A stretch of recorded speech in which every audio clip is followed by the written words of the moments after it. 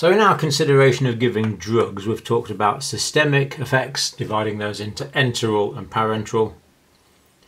We now want to think about local administration of medications. So the systemic is going around the whole body, going everywhere. Local is only affecting one part of the body. So how might we give drugs for local administration?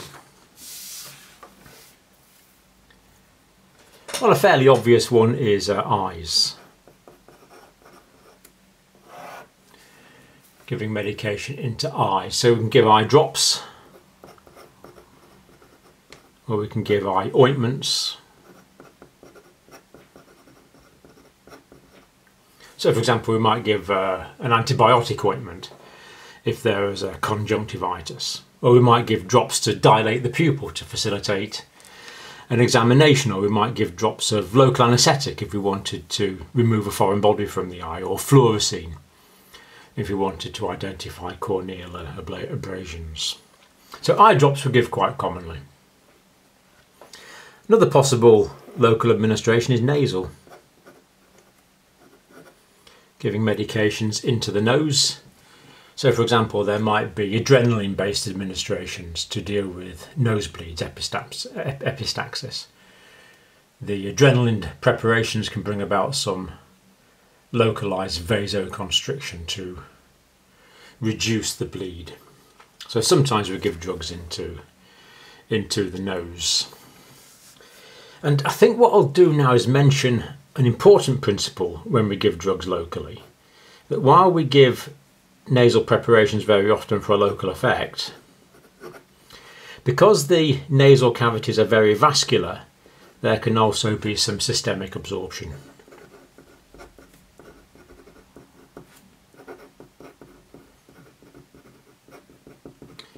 So this could almost be a side effect. Now, sometimes drugs might be given nasally with the express purpose of having systemic absorption. You might think of people abusing cocaine, for example, where the whole point is to get the drug to the brain. But just bear in mind there's local effects, but many drugs can be systemically absorbed as well.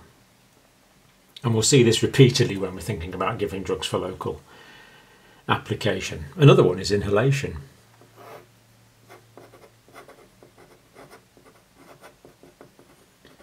Inhaling drugs. So you might think, for example, of nebulizers.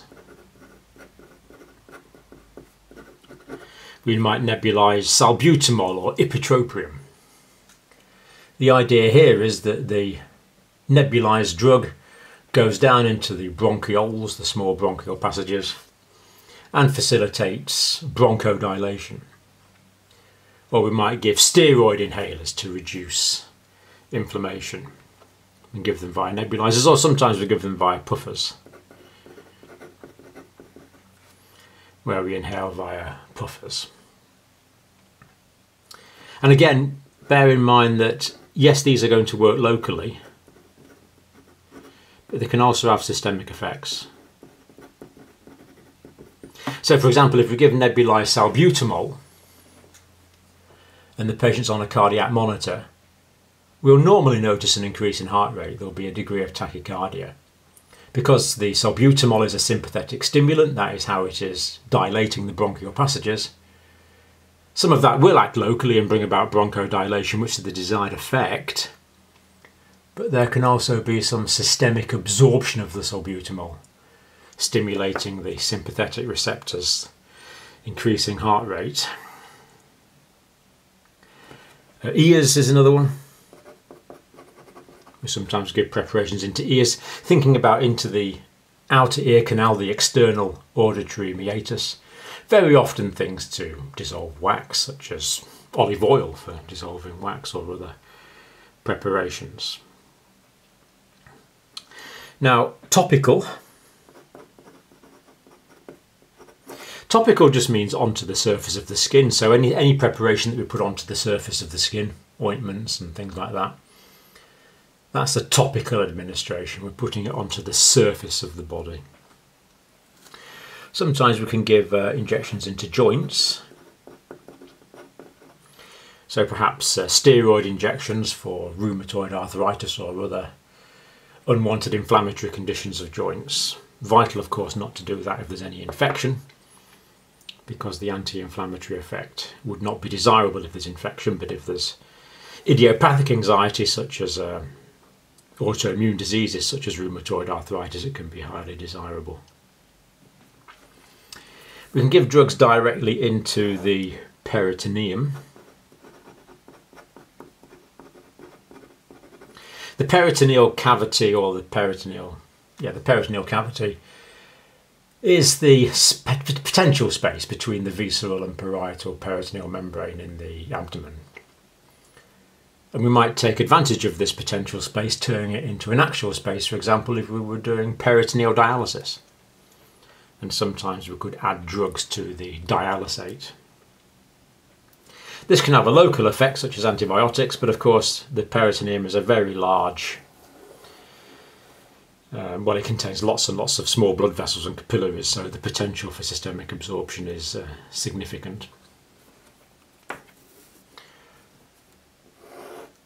Now you can call these, I call them pessaries, or you can call them vaginal suppositories. So pessaries or vaginal suppositories are preparations we would insert directly high into the vagina, such as antifungal preparations if there was a manilial infection, for example. Another possibility is rectal. Now, we did talk about PR drugs when we were talking about systemic absorption, but other things we give specifically for their local effect. So, for example, we might give an enema, or suppositories. Might give a suppository to stimulate bowel activity and facilitate defecation if there's constipation. And occasionally we might put drugs into the bladder if there was a catheter in situ. Perhaps antibiotics or antibacterial preparations, or cytotoxic preparations if there was malignancy.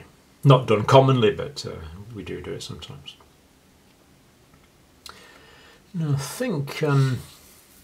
think I'll do anaesthesia as a separate thing.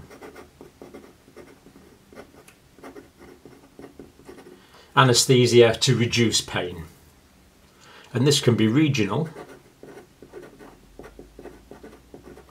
or it can be local. Now, what we mean here is a regional anaesthetic. For example, if we anaesthetise the femoral nerve going into the leg, because this supplies a lot of the leg, that can anaesthetise large parts of the leg. So, for example, if someone's got a fracture of the femur, we might give a femoral nerve block to take away the pain from that part of the body. That would be a regional, the region of the body would be anaesthetised in this area. Or sometimes we might give epidurals or intrathecal preparations into the spinal cord, and that would anaesthetise the bottom half of the body, which is often highly desirable as well. Or other times we just want to suture up a cut, so we just give a little bit of local anaesthesia into the area so we can close up a small wound. So regional can be nerve blocks, could be epidural into the epidural space. Intrathecal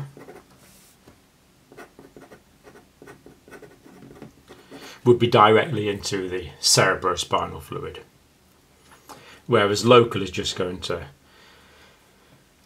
block local nociceptors, or the dendrites leaving local nociceptors. So there we have quite a few ways that if you're in any form of healthcare, you will be involved in giving drugs via these methods, via these routes. These are all local. So remember, that is an extension of, that was our original one, that's all an extension of that, of course, on this mind map. So we've looked at systemic versus local, but we've also noted, and this is very important, that when we give drugs locally, there is the potential for systemic absorption and systemic effects, and we do need to take account of that because these systemic effects may be wanted, but there again they may be unwanted systemic effects as well. So don't give too much local lignocaine, because that will be absorbed and it will have adverse effects on the myocardium, for example. So always bear in mind the possibility that local drug administration can give rise to some systemic absorption and therefore systemic effects.